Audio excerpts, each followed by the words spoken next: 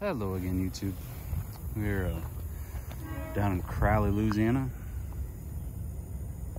and got a call from this particular railroad. Said their machine's having some can problems, and this may wind up being, if you've watched any of my last videos, may wind up being exactly like the last one I posted, but I never assume anything. I like to check it out and see what we get. So hopefully this turns out to be a pretty good video, but only time will tell. So we're gonna, other than main track, got a little derail down here, protect us. The flag fell down, I'll go stand it back up. And yeah, we're gonna check this machine out and see if we can figure out what's wrong with it. Stick around, it's gonna be a good video. So, this is definitely different from the last one. We have a lot of problems in this one. We even have some problems with corrosion. If I come up here and look at my fault screen, I have a lot of different faults. Wing extension, rear template, and basically the whole left wing. Power sensors, and all the modules. Now these modules are for sure, I know what's wrong with them. They're not getting any power because the can is open between some of these circuits here, and they feed the can circuit out to these modules. So these are gonna show faults until we get that fixed. But we have, like, on my right wing, we'll go up and down and pivot. And this front door will open and close, but my extension and my rear door will not open, and then my left wing will go up and down, will not pivot, and none of the other functions on that wing work. So that tells me where my problem basically is.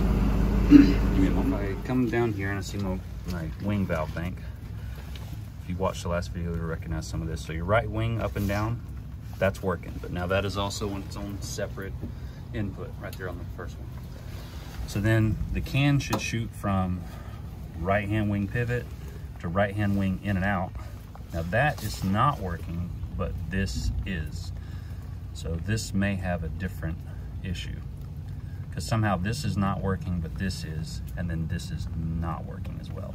And then the can skips this one because it has its own input, and it jumps to this wing pivot, and then all the rest of these are also not working. This machine is not equipped with this. So one of the first things I was gonna do is unplug this connector wire that runs from the last valve over to this module. And when we unplugged it, one of the pins came out. So you can see some little corrosion down here, and it's not helping that it's raining today. Maybe over here. There you go. You can see there's a little corrosion down in there. And that one pin is yeah, broken in half, actually. It's hollow now. So that's part of our problem, but we know we have other problems somewhere further down the line, so we're gonna look for that. Now what I'm gonna do is I'm gonna go to the last one that I know is working, and I'm gonna jump wire from it to further down the line and take some of these coils out of the equation to see what is and what isn't working. And we'll just basically make one thing work at a time until we know what is and what isn't working.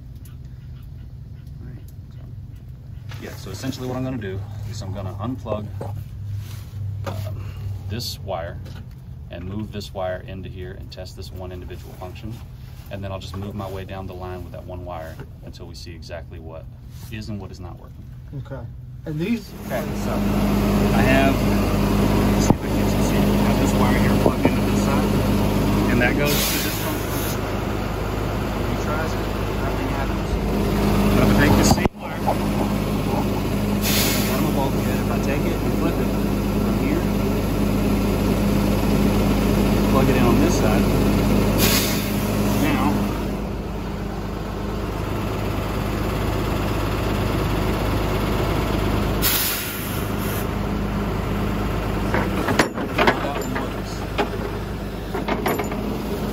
so, I figured out that I have a problem in this coil, but it's between this and this, so it's internal to the coil. And then if I take this and move it to here, this is the front wing, both of these sides work, and this is the wing extension. And I got to get this side off to see if it works on this side.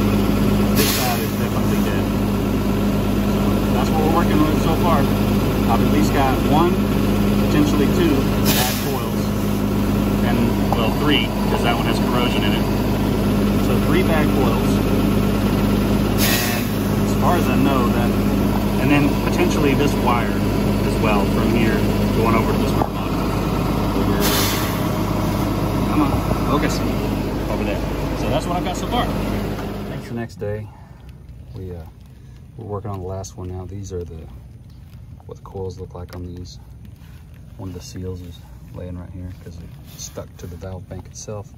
But this is our Danfoss coils.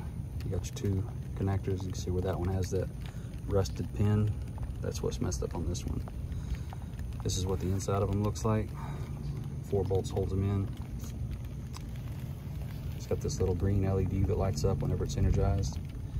So yeah, once we get that hooked up, we'll get all these wires plugged back in like it's supposed to be, and we'll test it out. All right, get in out of the rain.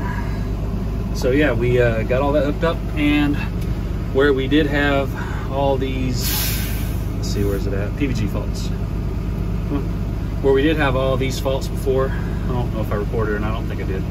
Where we did have all these faults before, they're gone now. I think we even had some,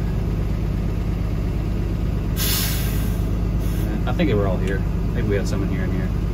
Yeah, we had some here, and we had some here. These faults are all gone. The ones that are showing now, sensor power and AC cooler PSI sensor, those actually don't belong on this machine.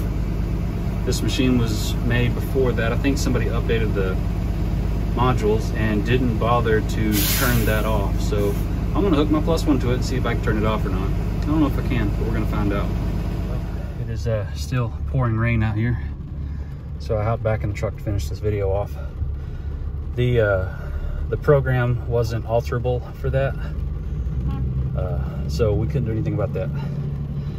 What it is, those first few that we made didn't have all those options, but we used the same program on all the machines. I brought it to the engineer's attention that we should create a different program for those first 5, so they don't have that problem anymore.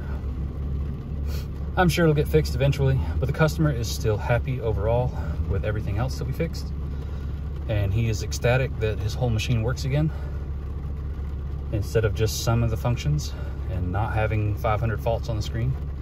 So that's the important thing. And if you made it this far, thank you for watching. Hope you have a safe day.